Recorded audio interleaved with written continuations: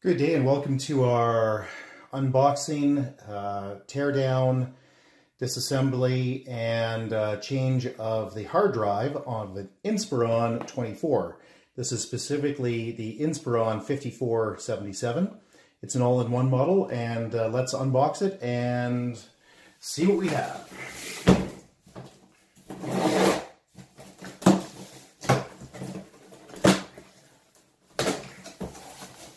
Okay, so most people will pull things out.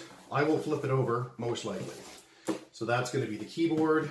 I think it's too late for the power supply. Let's just see here. Yeah, that's keyboard, mouse, wireless. We'll put that aside. We'll look at those in a minute. In this side, there is the power supply. A little heavier. So just the standard, in this case, just North American plug. And yeah, standard Dell power brick, nothing exciting. All-in-one manual, and warranty and safety information. Who cares? Quick start guide is probably useless, but let's just open it up for fun, see if there's anything interesting in here.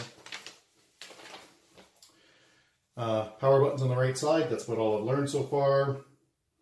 Put the cables through the middle, thanks for that. Make sure you power it up. And an explanation of all of the ports. So let's just look at that for a second. Okay, so it's got a bunch of USB ports, network port, power, HDMI in, HDMI out. That's good. And let's put this away now. Okay, bag of silica. Actually, this doesn't look like silica, it's a replacement for silica. Nope, it is silica. Isn't that interesting? Okay. Silica just keeps the unit dry during shipping. Pull this out as well. This is a base. Let's open that up so you can see it. Yeah, just the base. It was a guess that it was the base, by the way, but turns out that's what it is. Now, normally I would just turn this upside down. Actually, let's just do that anyway. That's just the way I like to do things. Flip it upside down. A lot easier than trying to lift it out. Let's just pull this apart. So we'll tip this up on end. Get rid of the foam block.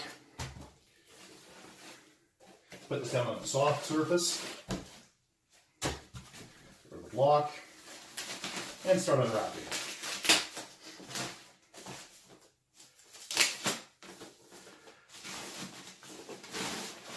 There we go.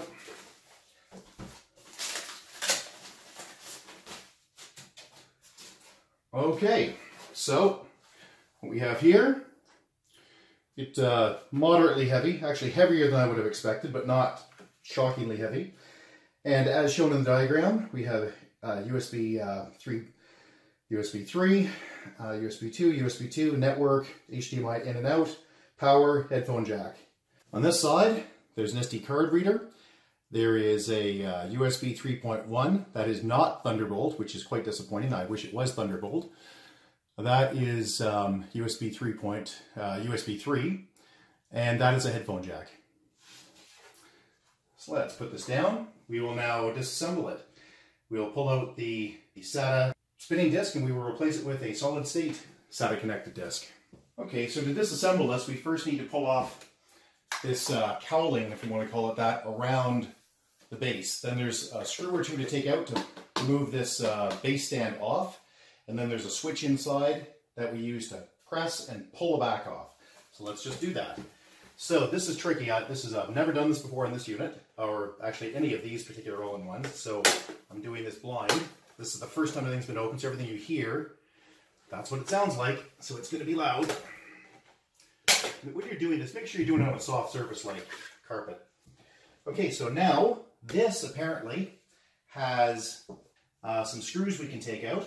I'm going to try with a little, yep, there we go. One on each side, I believe. Let's just get those out. Come on. There you go. One out. Nothing too exciting there. All right. Now, I always keep my assembly in the, I always keep my parts in the order in which I pulled them out. So I will lay them down and we will disassemble that way. Okay. Yeah, this small screwdriver is awfully small for this particular job, but usually that's the size of screwdriver I need. So there we go. Now this just slides off. Again, nothing particularly exciting. It just hooks back in when we're done with it. So let's put that away. Push this little tab down, push it up. Oh, there we go. Wow, that's easier than I thought. Well, much easier than I thought. So that's a very simple arrangement. That's beautiful. So that's that pulled apart. I'll put the door there. Again, I'm doing this blind. I just do this kind of stuff a lot at work. With up and running technologies, we do this a lot. So I'm going to assume that I can figure this out without reading the manual or watching somebody else's video or whatever. So let's just pull this off. Move these 4 screws. Now, if this was an older unit, I would take this opportunity to blow out the CPU fan, but this one's brand new. I got it from Dell just a day or so ago. This screwdriver is not magnetic tip, and it makes me crazy. So I'm going to go get something that is magnetic tipped. There we go. There's that one. And I dropped one there. I've never, ever lost a screw on a computer, because if you do, you'll probably get a short. So that's not good. Okay, so let's pull this out. I'm going to assume I slide it north as well. No. Oh, just lift it up. There we go. Now that is getting caught here. I'm not sure why. Let's figure that out together. Looks like maybe the hard drive has to come out first. So let's try this. Yep. That's your hard drive mount. So that is unbelievably easy to change. Okay, nothing exciting. I'll disassemble it by doing that. This is all just flex mount. So no screws. Really nice. Good solution. Anyway, so I'll put that down. And now this will just slide out, I'd imagine. Nope, it's still caught. Oh, there's a screw here I missed. Okay, so don't do that. There's 5 screws to pull out.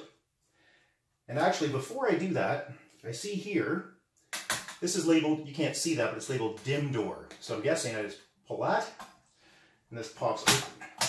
Look at that. So if you want to just change the memory, pull the dim door off. Dim door off, the hard drive out. Look at that. Beautiful. So just a typical shield. Okay, so let's just go through this. You've got your CPU, which goes out to a heat pipe and goes to the CPU fan. Got your memory, 2 DIMMs, got a BIOS battery. There's a switch here, which tells the system whether the case is closed or not. Perhaps it won't start without that down, or at least there's something in the BIOS that says that. And again, there's the connector for the hard drive. There's also this entire assembly for the camera, which is nice. And I'm very happy to see that there is a PCI Express connector. So right there is the SSD. It says SSD thermal pad. What it boils down to is you can put a PCI Express connected, or for that matter, a SATA connected, because PCI Express and SATA SSDs are interchangeable typically. But you should put something like a Toshiba RC100 chip in there, quite small, a 2242 chip, M2 chip, and that will be your hard drive. That is the best way to go. That is much faster than the SATA bus. And that's very nice. Now, it does mention you need the thermal pad, and I'd suggest you definitely do that, that you put something on top of that chip to dissipate the heat, because it will get toasty. Okay, so I'm going to take this solid state disk, no moving parts, and replace this actually pretty nice Barracuda that Dell shipping. And it's pretty easy to do. Actually, I should have paid attention to which way it came out, but I'm pretty sure that's it. Yeah, that is it. So I'm just going to clip that in. There we go. And clip in. There we go. So, drop it down. Slide it over. There we go. That's happy. On principle, I'm just going to get rid of this one step. I'm going to pop this door back on, just so it's one less thing to deal with. And now let's pop this down, pop the cover down. So if you're worried about changing your hard drive or adding memory, don't. It's really pretty straightforward. Okay, good enough. That's done. Now, we just start popping stuff back on. Now this, let's just look at how that hooks in. Yeah, so you may not be able to see this very clearly, but basically there's just hooks here, so we just have to sand it. You can see here there's slides and glides. So we just push it down a little bit and slide it down. There we go, and I can see it's lined up properly, which is happy. And that tab is clipped back in, so it's not going to come off now, which is great. Then I'll take the mount, and put the mount on. Again, just scoop it in, hook it in. There it is, 2 screws in the bottom. Far superior to the HP assembly, and I don't say that easily. Yeah, this is really, really nice to work with. Pop it on. Now, as I recall, I put that on. Yeah, there we go. So I'm starting at the back, and then I'm going to squeeze down to the front. Beautiful. That's that. Now we'll get the base. And it's probably a hand twist. Yes, it is. You can see that little hand twist, so that's good. So while I've got it upside down, I might as well just pop it on. There we go. So at this point, I have unboxed, disassembled, swapped the hard drive, reassembled my 24-inch Dell.